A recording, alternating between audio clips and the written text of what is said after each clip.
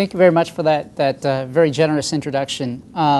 As Rosa noted, I'm involved in the Polnet research group at the Universitat Autónoma de Barcelona, which is a joint collaboration, however, with a group of scholars at the Universitat Oberta.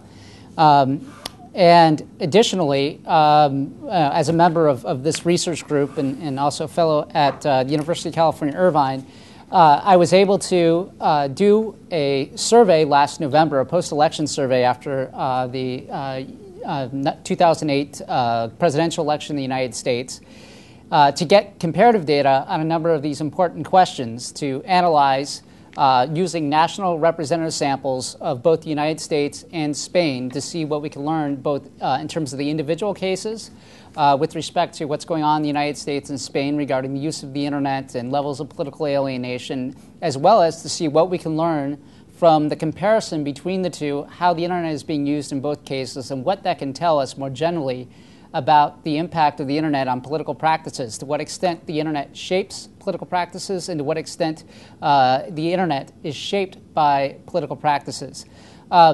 I plan this talk to be generally a discussion about just the United States and Spain. However, given the recent inspiring and fascinating events that are coming out of Iran, I'll make a couple references to those events as well to illustrate a couple of the points. Since I know that this audience is primarily not political scientists, I will probably go into a little bit more depth than I otherwise would in terms of developing some of the concepts that I'll be talking about. I hope that doesn't bore then the political scientists of the room. We'll see. To begin with, there's some common understandings about the nature of political participation. That is, what does it mean and why do people participate? The first is that political participation is a collective enterprise expressing system inputs in the name of civil society. And there's been a lot of research specifically from people like Robert Putnam that has shown that in places where there's a very vibrant civil society, it's a very participatory democracy, and that there's a greater degree of system inputs from the public into the political process. He draws theoretically a lot on people like Alexis de Tocqueville, but has also supplemented this with his own studies in both the United States and Italy. He's found that using comparisons both over time and between regions, that there are great differences there in the amount of political participation, and at the same time that mirrors differences in the degree to which people are involved in community life, along a host of indicators ranging from the extent to which people participate in organizations associated with the local schools, unions, and his favorite example, bowling leagues. Additionally, a number of scholars have pointed to the importance of having particular resources. This is particularly the work of Sidney Verba and his colleagues, Schlossman and Henry Brady, who pointed to the importance of having a number of resources, including social status, which include things like age, household income, occupation, having a high level of education, and a variety of skills in terms of political knowledge, the ability to communicate well, to write letters, etc., that these all have important relationship to predicting whether or not somebody is likely to participate or not. These all correlate then, things like socioeconomic status correlate then strongly with the standing of somebody in society as to whether or not they're older, they're more confident, they have lived there for a long time, and so indicators such as the length of time lived in a neighborhood have proven effective in predicting whether or not people participate politically, as well as things like household income or having a white collar or a managerial or a higher level job versus people who have lower level jobs. And finally, political participation is often described as a matter of opposition or legitimation of the regime or the incumbent authorities. That is, you either participate to show that you support the policies and the general structure of the political system, or you participate to express your displeasure with that.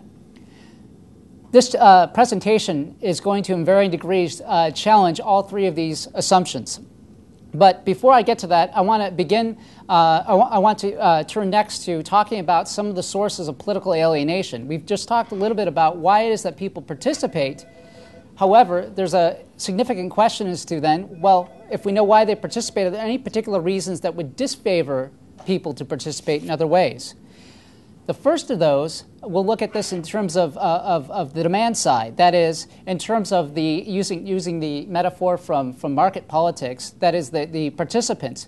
What changes amongst participants might suggest that there's less participation going on? The first is the decline of civil society. Recalling that, as Robert Putnam indicated before, the strength of civil society was very important to having a very vibrant civil society. Therefore, if it's declining in important ways, we would expect decreasing output in terms of participation, whether it is volunteering for campaigns, voting, contributing to campaigns, signing petitions, attending protests. All of these things we'd expect declines in. Because civil society organizations serve to recruit members to participate, they also serve as means of transmitting knowledge about what is going on in political events and so forth, and where demonstrations are.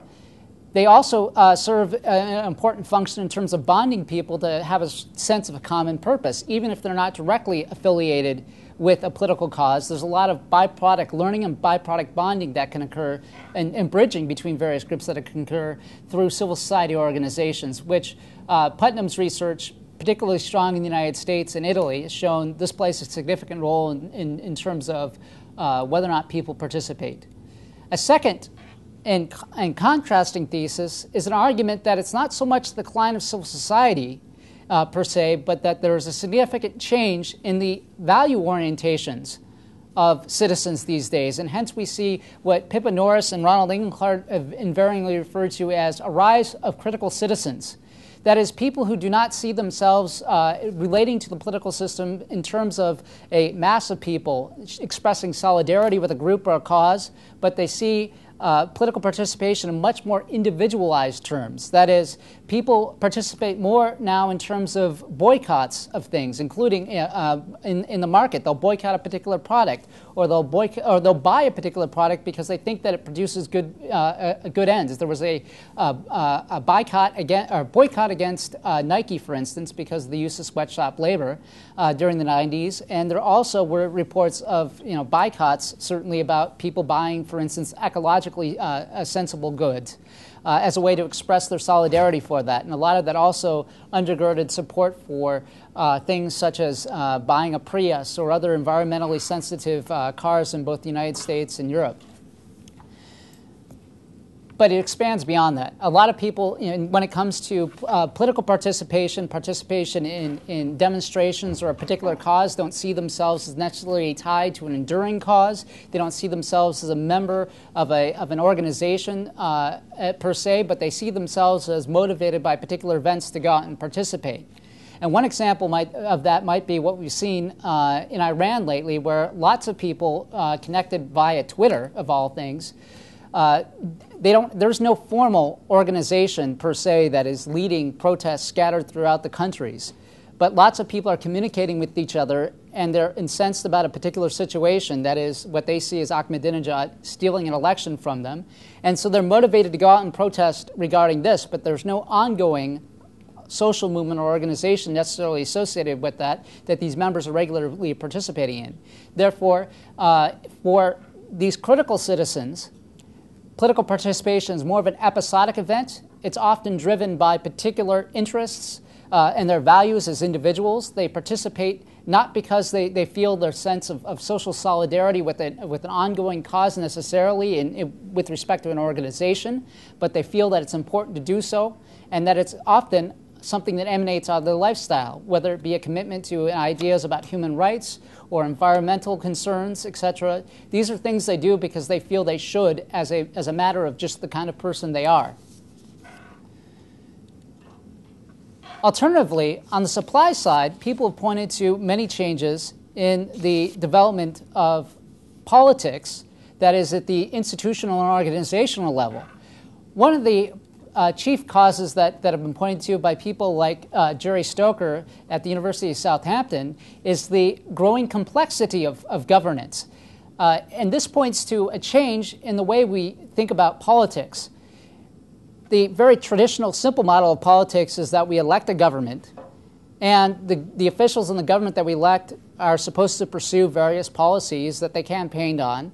And that's how we know we have a democracy functioning. This is known as the electoral chain model of democracy. However, politics is a far more complicated issue than that. The production of public policy, particularly in the United States, although I suspect, and people in this room can correct me if I'm wrong, I suspect this is also in a lot of ways the case here in Spain as well, that the production of public policy involves a lot of members who are connected through various policy networks. Lots of interest organizations compete in this process of policy development in terms of shaping ideas and putting input and the content into the final legislation. There are many actors that are involved in the actual implementation, that these inputs into the political process and the policy process also transcend levels of government, where there are various policies put into operation at a national level, but there's many levels of implementation at the local level where much of the content is fleshed out. There was some famous work by Aaron Wadowski in the United States talking about the importance of street-level bureaucrats when it came to even things like national welfare policy that really spelled out the terms of whether or not people received help or did not. A lot of it came down to the people at the local government offices that shaped that policy. Additionally, you have things like media framing of the agenda, which can influence what things get on the agenda.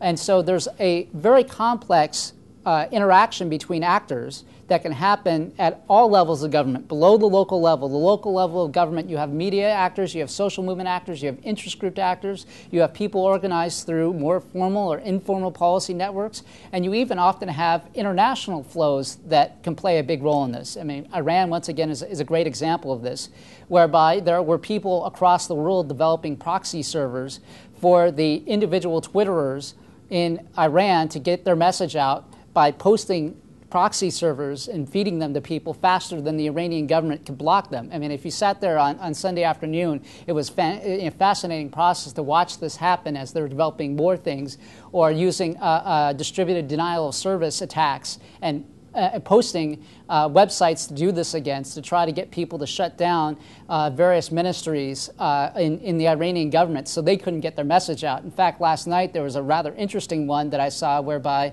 one Twitterer posted, "Here's our demand to the Iranian government. We'll stop trying to organize denial of service attacks if you give us back our access to cell phones and SMS messaging and stop blocking us on the internet. We'll stop attacking you in your use of the internet," which is fairly fascinating, you know, that you have this very international distributed consortium in that case. Usually it's not so complex, but you can imagine, you know, politics, as Jerry Stoker says, today is a very tough business. And so it's very hard for anybody to get into and to be able to show that they have any demonstrable effect in that. A second example, though, comes from political marketing. That is, politics today is more than just tied to various sectors of the population the way it was in most of Europe, apart from Spain for various particular reasons, which I'll talk about in a little bit. Politics used to be tied to political parties, for instance. The Social Democrats in Germany or the Labour Party were tied to the unions. Then you have various conservative parties, which are often tied to various religious factions within, or cleavages within societies. And these had then very organic ties to the societies. With time, these cleavages have less meaning for the development of politics in those countries. And so politicians and political parties have moved in a lot of ways to market themselves, to brand themselves as a particular type of politics to be consumed by the public. And that's, according to people like Colin Hay, has led to a lot of disenchantment in the society, because it is seen then that these parties are not authentic, that these politicians are merely putting on a show for us to watch. I mean, if you remember the movie Back to the Future, where Doc Brown was talking about, oh, in 1985, the president is Ronald Reagan. Well, of course, it has to be an actor because you have video cameras everywhere and they're on TV and so forth. Well, that's the idea. They're on TV to put on a show. But I can think of no better person to explain this than amateur political analyst and professional rock star, frontman of the grunge band Smashing Pumpkins, Billy Corgan, said recently after his testimony on Capitol Hill a couple months ago. He said, these guys are who they are. They're creatures of politics, and they're really good at it. To me, it's still show business. I don't buy the man of the people stuff because it's just show business. Now, Mr. Corrigan may not know a whole lot about politics, but he certainly, I would say, as you know, a professional rock star, knows a lot about show business, and he knows his kind when he sees them. And it's very much then putting on a show, which leads in general to an authenticity deficit, where a lot of people then become disenchanted that what they see is not real. This was one of the things that I would argue Obama was able to avoid in his campaign in 2008. Was he was very well exposed in both TV and through the internet, but he somehow managed to maintain that tie of authenticity, that he really cared, and that he was being straightforward with the people rather than just telling them what they wanted to hear. Now, in terms of the internet and political participation, a lot of people have wondered whether or not the internet could be a new space in which politics is occurring, particularly because it allows the creation of new forms of political organization and new ways in which people can connect. I've already alluded to that somewhat with some of the examples from Iran, but I'll talk about this a little bit more. Traditionally, we've talked about ideas of whether or not the impact of the internet on political participation in terms of whether or not it mobilizes people or whether or not it reinforces the same political elites and the same actors who are powerful offline and are politically participating offline. I'm going to argue that I think we need to move beyond the simple dichotomy because it is no longer adequate to explain the way politics is happening on the internet. That is, it may have made some sense in the late 90s and early part of the 21st century, but the internet itself, the way the internet is being used, has changed in ways that I think these two categories no longer apply. At least that's what I'm going to argue. But first, I'll talk about political reinforcement. This is the idea that those who participate online also are the people who are already active offline. So that is people who tend to be from higher income areas, people who are better educated. And indeed, there's a lot of data that shows both the United States and in Spain, people, high education is one of the strongest correlations in terms of access to internet use. And Mark Warschauer's evidence shows, very strongly in the United States case that tends to be the case, as well as in a lot of other countries around the world outside the U.S. So there's some reason to believe that, at least initially, the internet may just reinforce the disparities in participation that are already existing offline by giving another tool for people who are already politically active to connect with political parties and political authorities and other elites and actors to participate in these policy networks and so forth, thereby leaving those who are poor from lower status occupations and those with less education even further disenfranchised from the political process. A second argument, though, claims that there is a great deal of political mobilization, that the internet is connecting particularly younger cohorts, which tend to be democratic dropouts, with the political system in new ways.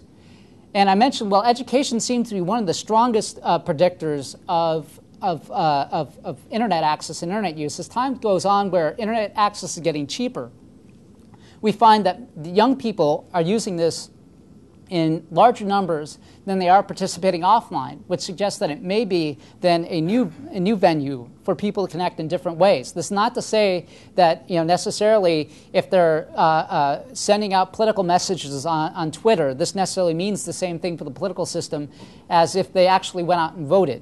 I mean, obviously these different actions will have different consequences for the political system. However, this points to the importance to recognize the expansion of participatory repertoires online. That is, the internet creates a variety of new ways in which people can participate, whether it is forwarding emails or creating various groups on social networking sites associated with various political causes, raising awareness about issues, or trying to bring their friends, recruit their friends directly to participate in a cause. Or, of course, the example in Iran, whereby people are directly taking action by doing things like petitioning Twitter to delay its routine maintenance and to a point in the middle of the night in Iran where it would least affect the people trying to mobilize others on the ground. I mean, when you're talking about a tool that enables certain political activities to exist that couldn't otherwise exist, categories of mobilization and reinforcement really do not capture what is going on, because this is the political space. This is the space in which political action is taking place. And it's not political action as we necessarily traditionally conceive of it. It doesn't fit in neatly to the categories of contacting an official or in terms of donating to a cause or signing a petition. These are people that are making and organizing politics via the communicative linkages that an information technology like the internet, or even mobile technologies such as SMS messages, or the use of Twitter via mobile phones. A number of people in Iran were, to the extent they could get away with it, using mobile phones in order to transmit information about particular places where government troops were cracking down and attacking protesters. So they knew where to go to either avoid that or go there and take photos of it and then transmit that out using their mobile phones. So we're talking about a very wide expansion of political activity that doesn't fit into traditional categories of political participation as they've been defined within political science, nor does it fit into traditional categories in which we've come to explain the role of the internet in terms of its impact on political participation. Now, it's often been thought that people who do not participate are just simply not interested in politics. That is, or that they don't participate because they feel that traditional avenues have been shut off to them. Hence, the internet may be a promising new space for people to participate in various ways. I mean, that was mechanically the case in Iran, where they could not go out and demonstrate in certain cases, or they felt their votes were not counted, so they used Twitter and Facebook and other venues to express their displeasure about this and try to get change to occur. But all of these come back to reflecting a lack of political support, either for the specific policies or for the structure of the political system as a whole. And I'm going to explore this using the categories that were developed by my current advisor, David Easton, back in the 1960s, of political and diffuse support. Specific and diffuse support, sorry. Specific support refers to the general attitude and agreement with the perceived decisions, policies, actions, utterances, or the general style of the authorities in power. So this includes things like whether or not people agree with the policies that are being passed by a particular government or not. They also refer to the way in which these officials carry out politics. If they do not listen to demands that are placed on them, if they do not listen to various petitions from either indirectly via the vote or directly via ongoing communications between members of the political community, then this would be an example whereby they lack then specific support for these leaders who are currently in power. But diffuse support refers to a broader disenchantment with the political system. It refers to attitudinal agreement that underlies the regime as a whole and the political community as falling off. That is, that people do not believe that the structure as a whole is adequate. And the key difference here is that between diffuse and specific support, there's obviously somewhat of a relationship. If over time we find that not only are the specific set of authorities we have elected not responsive to our demands, they are not passing policies that are either effective or do what we ask them to do, that over time we might say the voting system is flawed or the party system is flawed. But diffuse support refers to this general sense, this general reservoir of goodwill for leaders and for the political institutions that make up the regime, by which we are said to believe in generally, as opposed to we believe in and we support for particular outputs that we receive via our support. Now, I'm often asked, and this was especially true when I proposed to replicate several portions of the survey in the United States. They asked me, well, why Spain? I mean, why should we compare the United States with Spain? Why not just study the United States? And this is often a question that people here, I know, are asked by reviewers when they produce data on Catalan or on Spanish political parties or participation, is the question, well, that's interesting about Spain, but why should readers in other parts of the world care?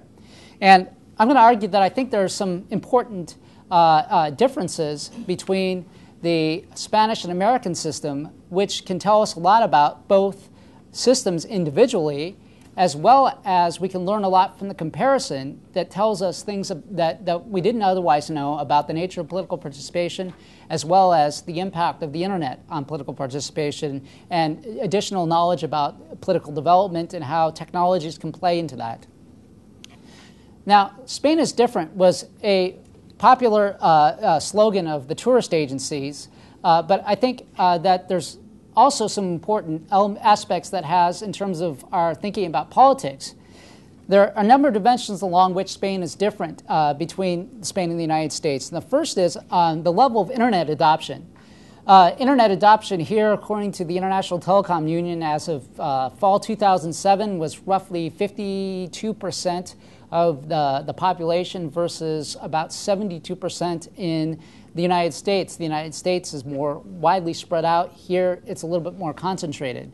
Secondly, the evenness of economic development. The United States, the economic development is more evenly spread out, whereas there are parts of Spain that you will find that are more traditional, and they're less economically developed, less industrialized, which also then may lead to various clusters of high technology, whereas you see less of that clustering in the United States. And that would also then correspond with differences in terms of the extent to which people integrate technology into their work processes and their everyday lives, which can have various impacts in terms of how they actually use the internet. Additionally, the historical experience of political development. The United States has always conceived of itself as a democracy. In fact, the American Revolution can best be thought of as a conservative revolution whereby British subjects had thought of themselves as having a revolution to protect the rights they always assumed themselves to have as British subjects. And so there was never this period of thought of emancipation as part of the political system, never this thought of emancipation in total for the political community to assume rights they did not have before. Whereas in Spain, we currently have living generations of people with experience, with lived experience under Franco's fascist regime. And so there was a period where there was a big political break in which people were able to claim rights en masse that were denied to them before. And so that could also produce significant changes or significant differences in terms of how people relate to the political system and their place in it. Finally, there are what have been called cultural differences, and some level I'll argue that all of these factors can be considered cultural differences at the level of different practices of use of technology, different orientations towards the political system and so forth, but cultural differences specifically emanating from the religious backgrounds of these countries. The United States was generally a Protestant country, and there's a very Protestant, strong Protestant element within the culture, whereas if you look at data from, for instance, Ronald Englehart's work on the World Values Survey, Spain clusters in with a group of countries which refers to as Catholic Europe, and that also may translate into different ways with respect to beliefs about the nature of authority and challenging of authority, beliefs about the nature of solidarity with causes and so forth, and the level of individualization. Typically, Protestant cultures are associated with greater individualization, and Catholic cultures are associated with greater communal orientations. Although I think that over time this is changing in a lot of ways, and this is obviously somewhat of a gross simplification. This may play a role in terms of our analysis of the data later on. Now, specifically, I think some of these differences would lead us to expect several elements different between the analysis in the two cases. The first is I would expect there'd be clear differences between online and offline participation in Spain and the United States.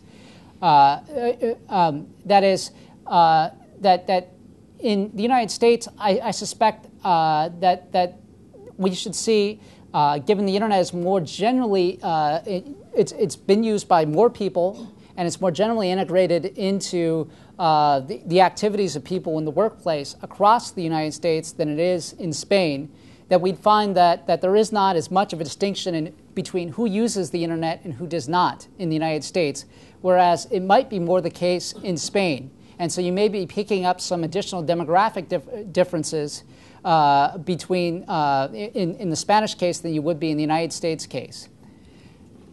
A second way in which we might expect to see some differences is that we might see a stronger link between participation and political support in Spain than in the United States.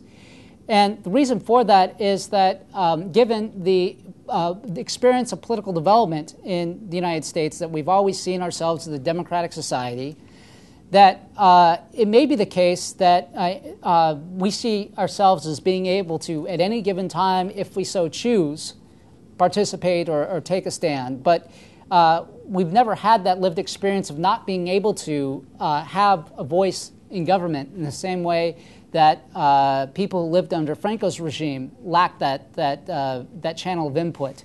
And so a second hypothesis might be that there's this difference in terms of the stronger link between support in Spain than we'd find in the United States regarding political support and the tie to political participation. A third difference that I suspect we might see is a stronger age cohort effect on the relationship between political support and political participation in Spain than we would in the United States. And the reason for this is that, according to Inglehart's work, we're seeing broadly across the globe cohort effects whereby younger generations are more individualized and they conceive of their political participation more along the lines of these critical citizens who are more willing to use new technologies and participate in new ways, see less of a tie between themselves and larger sectors of the community as a tie of solidarity. And this fits very well with the structure of the internet in terms of people can join a group whenever they feel like it. They can participate and contribute to a conversation whenever they feel like it. And what Andrew Chadwick of Royal Holloway refers to as granularity of the internet. That is, that there are these individualized streams through which people can participate and interact, but they're not necessarily connected in a holistic, cohesive manner the way a formal movement organization might be.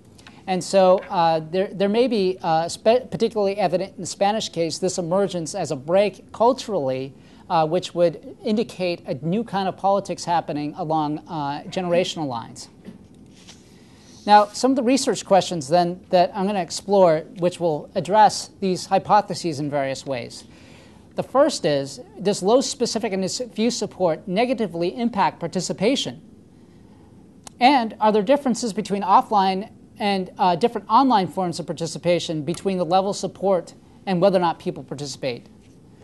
Second, is there evidence that the politically alienated offline are participating online? That is, if the traditional offline avenues to participate are closed off, does that then lead people to shift to new ways to connect online? Or is it true that the politically alienated are just simply politically disinterested and so they aren't participating anywhere? And is there greater or less participatory equality online than offline? That is, are people who otherwise don't participate offline, are they then using the internet as a space to participate for various reasons that may be related to their level of political support, or it may just be related to some third independent cause that we have yet to identify? And finally, do we find differences between Spain and the United States in our results? And if so, does culture shape the political use of the internet? In terms of the data come from, as I alluded to earlier, two surveys.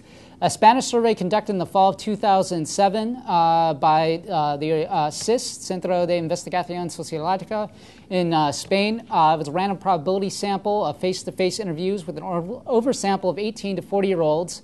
And so the data that I'm going to look at is weighted by age to correct for this. That was in order to boost the subsample of internet users, because as we pointed out earlier, younger cohorts tend to use the internet more so than older cohorts in Spain. So this was important in order to get a large enough sample of internet users. In total, there were 3,716 respondents. 50.7% of them were internet users, as I mentioned before. This is pretty close to the independent analysis by the International Telecom Union for the same year, which put that number at 52% roughly of Spanish citizens have access to the internet. So that gives us reason to believe this is a fairly representative sample of the population of Spain. In the American case, we ran the survey in order to pick up on some other additional events. I mean, I guess we did piggyback here on the Obama campaign, because we ran this survey in the 2 weeks after the election, and included a number of other questions to analyze the vote in the United States with respect to internet use, which itself had a bunch of interesting results I'm not going to report on today. But to do this in the United States, we had also a random probability population that was selected, but it was a telephone survey for a variety of reasons. It's just too expensive and not practical to do a household face-to-face survey. 600 respondents, 74.5% of them were internet users. This also roughly corresponds to the same figures from the International Telecom Union, which put in 2007 the number at about 72.5%. So it's not much of a stretch to believe 1 year later that number was roughly 2% higher in terms of the people that had access to the internet. So we have reason to believe that these are fairly good representative surveys of the populations of both countries. Now, in terms of operationalizing specific support, we asked people to rank their belief in the following statements on a scale 1 to 5, where 1 means they strongly disagree and 5 means they strongly agree with each statement. The first statement was, public officials don't care about what people like me think. And this is to get at the specific issue of the responsiveness of the public official, whether or not they actually listen, whether or not the public can see something specifically in response to their attempts to influence officials. Second statement, politics and government are so complicated that a person like me really can't understand what's going on. And this attaches to the part that Easton talked about, the style of officials and the way in which politics is conducted, that it's very complicated. It also graphs onto what Stoker was talking about with respect to politics just being too complicated for many people to participate in, that it's over their heads because there are multiple levels of government and actors inside and outside government and so forth that play an important role in politics, and it's just too much for any individual to feel like they can have an effect. And so this, once again, is something that attaches very specifically in terms of the outputs that people feel that they can receive from their interaction with an official or with a political party or any type of interaction with the political system. And finally, there's another dimension of specific support. Relates to the statement, politicians always put their own political interests first, which gets at the idea that this feeling that politicians select policies and they act in particular ways that do not address the specific needs and concerns and interests voiced by members of the public, but are operating more in terms of Michel's iron law of oligarchy, that they act to preserve their own status and standing, and that therefore they are unresponsive to the interests and demands of members of the political system. Now, in terms of operationalizing diffuse support, this gets at more this general sense of goodwill in this reservoir of trust in the institutions and authorities of the political system. So we asked people to rank on a scale of 0 to 10 how much they personally trust each of the following. The first was the major political parties. And a lot of people may ask, well, political parties, though, are made up of the candidates and the politicians and so forth, so maybe that's more along the lines of specific support than diffuse support. I would argue the contrary, because when you ask something as general as the political parties, usually support for the political parties does not directly translate into a specific output, at least not for general members of the political system. Maybe for people who work with or have specific ties to a political party, that may be true. But I don't think that's generally the case. Also, Jack Dennis, who was a close colleague of David Easton's, makes the same argument in his own work back in the 1960s when analyzing political parties and the role of specific and diffuse support in the American political system. Additionally, we looked at the extent to which people trust their local governments, and finally, the extent to which they trust their federal or national government. And these questions were asked the same in both countries. In the United States, we find that these three items on each scale scale together very well in a principal components analysis. In the first dimension of diffuse support, we find trust in the central government, political parties, and the local government all scale together very well with a coefficient of 0.82 or higher. Specific support, it's a little bit lower, but they're all in the 0.665 or higher range.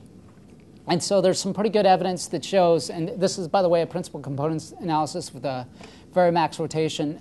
If people are interested in the details, we can talk a little bit more about what that means later on. But in any event, these two factors alone account for over 60% of the variance in the data, which shows that these two factors are pretty good accounting of people's value orientations, and it also shows that since they line up on different orthogonal dimensions, that these two sets of values and beliefs operate independently of one another, which gives us, the earlier question was raised about empirically at any given time, do these operate differently? And this gives us evidence that they operate differently in the American case, as well as we have evidence they operate differently in the Spanish case. But they both line up on those two same dimensions that they do in the American case, which gives us additional reason to believe that these are reasonably good, solid concepts to use and apply using these three items on each scale to operationalize them. And once again, these two factors account for over 60% of the variance in the Spanish sample, which leads us to believe these are very good ways in which to categorize the data that we're analyzing. Now, in terms of operationalizing participation, this came up a moment ago. I look at participation in three ways. In terms of offline participation, I look at online participation, which may be considered Web 1.0 or more formalized participation online. And then I look at Web 2.0 participation, which I refer to as commenting on a political blog or a forum. In terms of offline participation, that was defined as whether or not somebody in the last 12 months had signed a petition, gave money to a political cause or a candidate, contacted a politician or a government official, attended a political meeting, whether or not they took part in a demonstration or protest. Web 1.0 was signing a petition or contributing to a political campaign. And so these are three very different types of political participation. A couple notes I'll make before I get to the data analysis specifically. But one thing to note is that while in both cases, two of the most common forms of offline participation were signing a petition or giving money to a cause, the third highest form of participation in the Spanish case was protest, which a lot of authors have noted that Spain has more of a protest culture, which may have some of its roots going back to the overthrow of the dictatorship in the wake of Franco's death, whereas this was by far the least common form of participation in the last 12 months in the American case, where only 2% of the sample, 12 of the 600 respondents, had indicated that they had actually participated in a protest in the last 12 months, which fairly significant, remarkable differences, which will have possibly some consequences for the way in which we analyze the data. The other thing I'll note is that in the American case, the most common form of offline participation was direct contacting, which is a very individualized form of participation in contrast to the collective form of a protest. If people are upset in the U.S. about something, they're more likely to pick up the phone and call or send an email to or go down to the local office of a politician and say, look, you need to do something about this. We need a stoplight at this intersection, or we need somebody to, we need more funding for scholarships, or whatever it is. People are more willing to directly contact officials in the American case than they are here, which was one of the least often.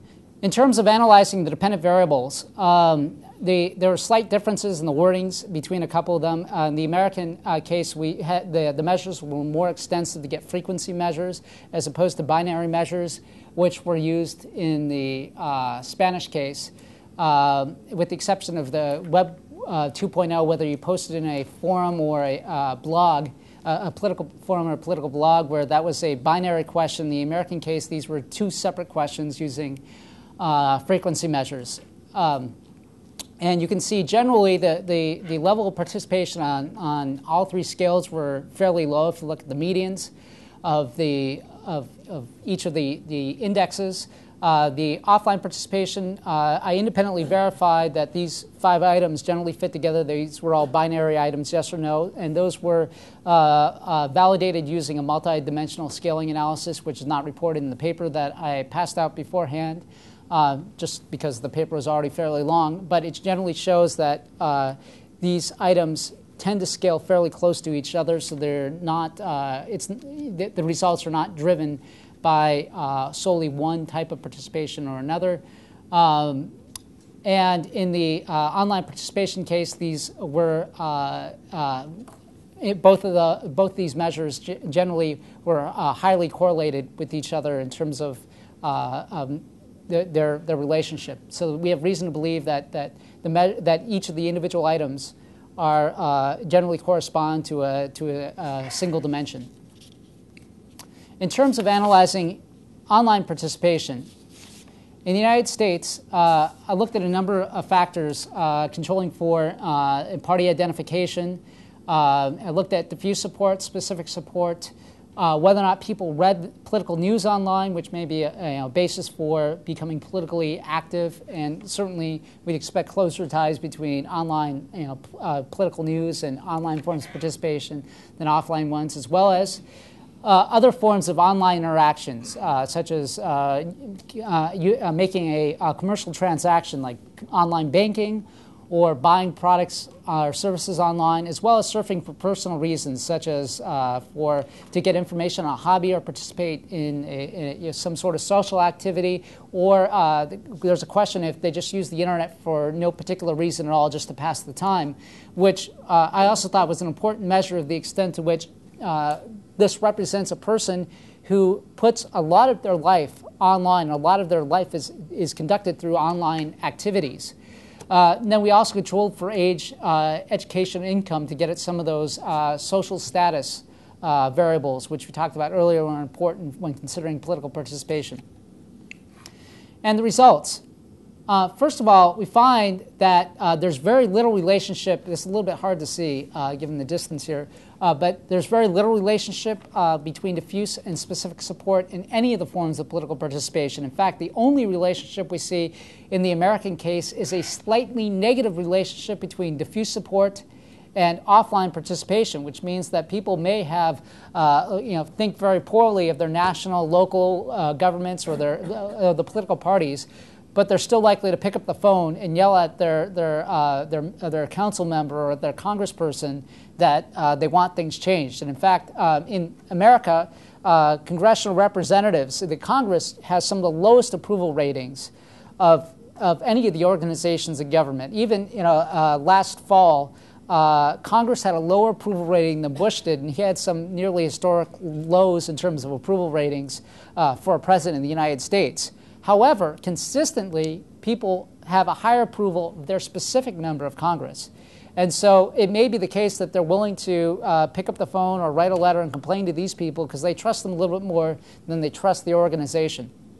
Additionally, though, we find online news is fairly strongly correlated with participation across the board. This may also be a proxy for political interests. Certainly people who are willing to spend time online to read the news have also read the news, are also people who are interested in politics, and they just read the news because they want to know what's going on. Additionally, online commercial transactions, this is interesting because it is positively associated with online participation in terms of signing a petition online or donating online.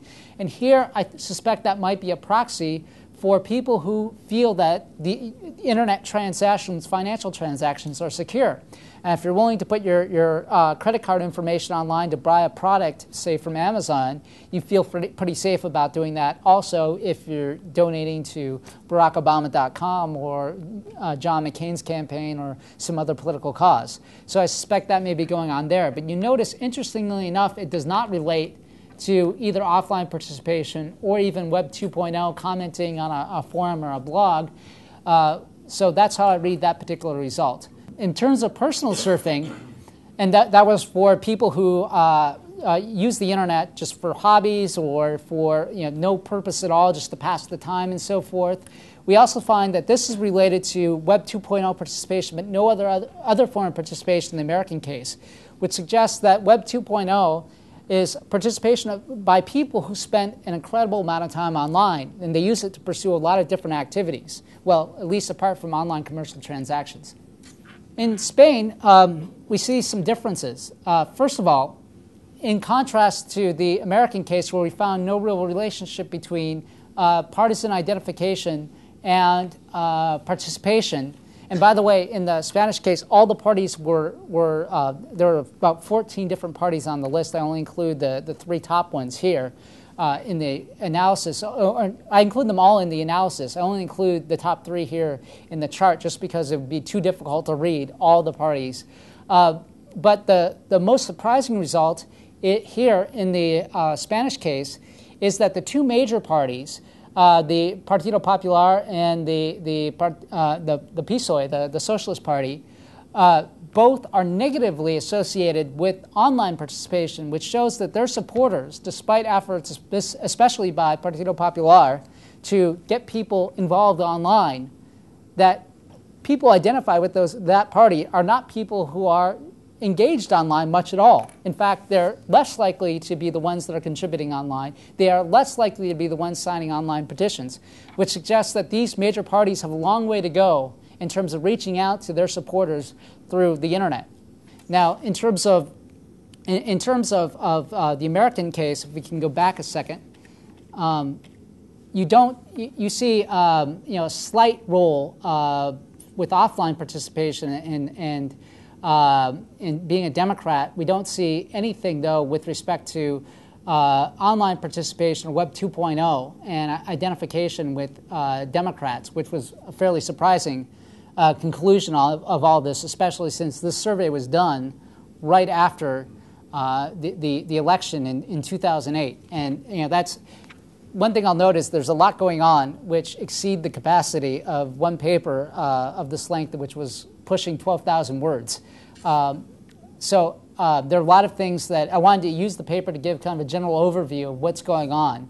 But for publishing purposes, this has to be cut down, and there are stories to be told about the Obama campaign and the role of the internet. And that's actually a paper I'll be presenting more focused on the American case in Potsdam in this coming September. But I think then there's also a very significant story to be told about the internet and its use by political parties in Spain. Because clearly, when the coefficients are so strong and clearly that they are not using the internet in effective ways, that's an important story to be told, given they've devoted a lot of energies to that here. And that's something that both parties, or both the major parties, need to learn how to correct if they want to make that an effective means of campaigning. And we've seen how powerful a tool this can be. They need to learn how to effectively implement it. So, to pick up where we left off, we notice here I mentioned earlier one of the hypotheses would be there'd be a closer connection between political support and political participation in the Spanish case than in the American case, and I think we find some evidence for that. In terms of offline participation, we find that specific support is correlated with offline participation. And I think that that may be partially driven by, I need to look at the individual correlations between the specific items, but that may be driven by contacting and signing petitions as a means of people saying, well, I specifically trust this politician, or my local elected officials, or I specifically trust, or I think that I could have an impact in this particular case, that politics is not too complicated, that they aren't going to put their interests ahead of mine. And so that may be an explanation in the Spanish case why specific support is associated with attending public meetings or directly contacting officials. In the case of online participation, we find general diffuse support is fairly well correlated with online participation. And I suspect that may have to do somewhat with trusting, a general sense of attitudinal trust. And a lot of people have used more general variables can people be trusted generally all the time to value, and found that this is strongly correlated with political participation.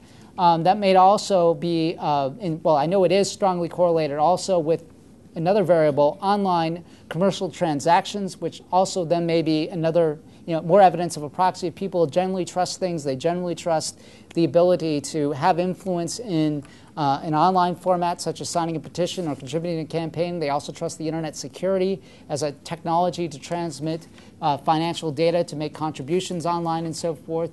So that may be the explanation about what's going on there, but that needs more analysis. However, in the case of Web 2.0, again, like in the American case, we find zero relationship to whether or not people are participating online in terms of commenting on forums or blogs, and whether or not they have a lot of support for either the system as a whole, or they have a lot of support for the particular incumbent officials and their policies.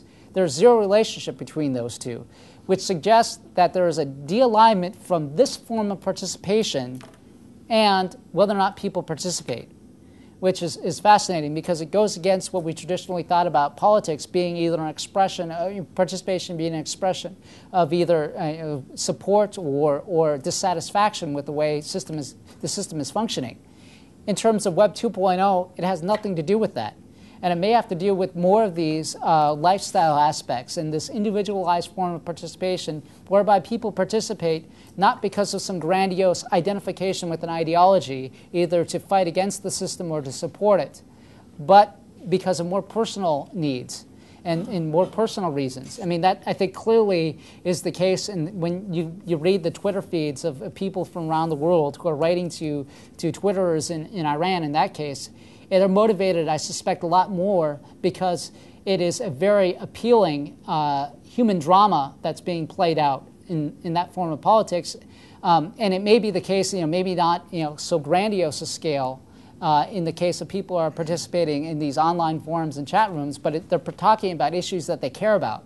Whether it's an environmental issue, whether it's a human rights issue, whether it's a local issue about conserving open space around the cities to preserve the local environment, or those sorts of issues that are more mundane and everyday, it may be because they're motivated out of a direct concern. They don't want their property value to go down, or they want their kids to be safe, or whatever else it is. But these are things that are less attached to these general ideological considerations, which had often been associated with motivators of political participation. Uninterestingly, we find that reading online political news is associated with all three forms of political participation, and even more so with each form of online in Web 2.0 participation. Processing online commercial transaction, likewise associated with online participation in the Spanish case, I think for the same reasons, that this is a proxy for having trust in the ability and the security of your financial data online. Although, like the American case, this has nothing to do with Web 2.0. Personal surfing is strongly correlated with both the online and Web 2.0 forms of participation. in the Spanish case, which I think, and this is a slight difference from the American case, where it's not as strongly correlated and not correlated at all with online participation, which suggests that this may be concentrated amongst younger or at least heavy internet using people. In the Spanish case, and this may represent either a generation or a category of internauts that are more generally distributed in the American case, but less so in the Spanish case. This may also reflect some of the differences in terms of development, whereby people here, regardless of age, but in certain higher technology areas of Spain, such as Barcelona or Zaragoza or Madrid, there's a lot of people in their regular daily activities use technology and the internet and mobile phone technology to connect and interact on a regular basis, and so naturally their politics translate in that form as well. And so that may be reflected here. There's less of that tie in the American case, so there may be less of this generational or occupational effect going on here, but it's more pronounced in the Spanish case, possibly due to some of these developmental differences and the evenness of economic development. Finally, we find the similar statistics in the American case regarding offline and online participation, whereby age and education are positively associated with participation in online and offline forums, which gives support for the resource and the general civic skills models of participation, that social status plays a significant role. However, when we get to Web 2.0 participation, that's age is also strongly correlated, but here we see it as negative.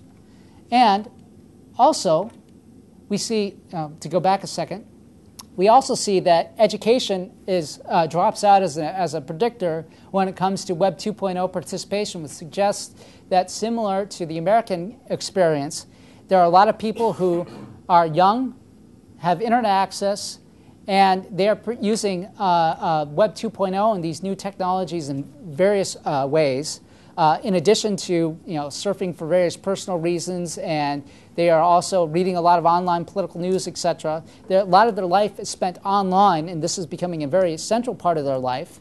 And their politics is appearing there in new ways that aren't related to whether or not they support or oppose the authorities or they believe in the efficacy of the political institutions. And so these are then, I think, important differences with respect to the way people are participating in Spain, as well as the way people are participating online, and especially in horizontal forums, such as chat rooms and blogs. And it'd be important to do more a wider study of Web 2.0 forums to see how generalized this phenomena is, so we can make some more robust and general claims about the importance of Web 2.0. But I think we see some important differences in terms of that form of participation, which suggests that there's some new and exciting things that are happening with respect to the expansion of participatory repertoires and places where politics is happening that are important for both political parties, political officials, and more generally, understanding about how the political system functions. So then in terms of conclusions, I think we find that political support and regarding political support and political participation, this relationship is uneven. And in the U.S., there either no or even a negative relationship between participation and political support, which suggests that there are some fairly significant transitions that happen as, especially as democracies become even more modern and late modern, as people like Ulrich Beck or Anthony Giddens would suggest, with respect to their conceptions about political participation and people's role in the political system.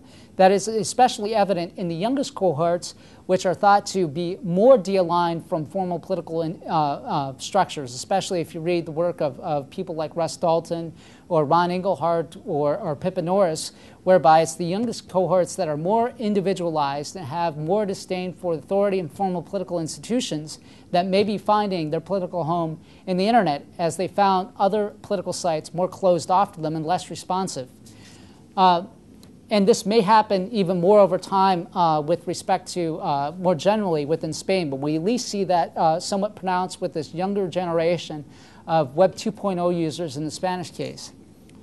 Secondly, with respect to political mobilization and reinforcement, with respect to Web 1.0, which is still more of a formal form of online participation and somewhat of a offline or online counterpart to formalized offline participation, we find somewhat of a mixed picture whereby some of the general demographic categories whereby social status plays an important role in terms of political participation offline in the Spanish case. It does also in the online category and also in the American case as well.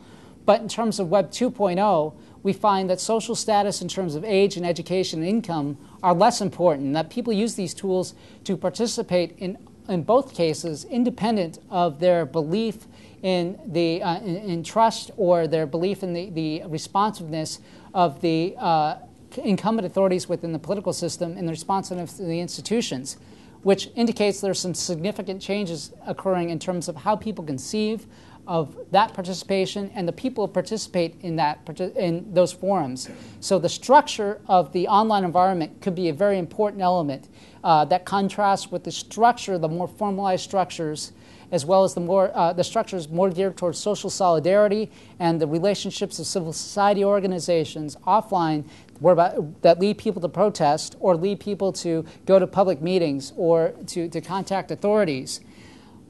Finally, I think we find some evidence for a cultural shaping of the internet. We find some evidence there are differences between how the major parties relate to politics and the political use of the internet in the United States and in Spain. Part of that was already mentioned in terms of the political culture and the organizational structure within Spain, whereby in Spain it's more of a formalized and bureaucratized process. Somewhat more detached from civil society in various ways, but that is significantly different from the American case, whereby each candidate has to generate their own structure, and the internet may be a more useful across-the-board way in which people interact with their candidates than it would be here in Spain. And we also found that given this kind of bureaucratic mentality, it's more of the even if they're using the internet and trying to reach out to people, it seems that this is not seen as authentic, or at least it has not changed the ways in which they interact with the people. They haven't found a way to, at least amongst the major parties, to more effectively contact the people in this way. And that's why we see negative relationships in terms of party identification with the PSOE and the PP in Spain, whereas we don't see much of a relationship at all in the American case. And finally, we see, though, on the other hand, there seems to be somewhat of a structural shaping of the internet in terms of the political culture of participation. That is, we find that people who are heavy internet users, and particularly with respect to age and income and education status, we find there's strong support for, in the Web 2.0 case, in both the U.S. and in Spain, that there are a lot of similarities between these people, that independent of age, income, and education levels, or to a certain extent negatively so, in the Spanish case with respect to age, that these people are participating online in a Web 2.0 format, whereas they're not participating in Web 1.0 format, which suggests the structure of the internet forum and the structure of participation is an important area where new things may be happening. And with that, leave things and open the floor to more general questions.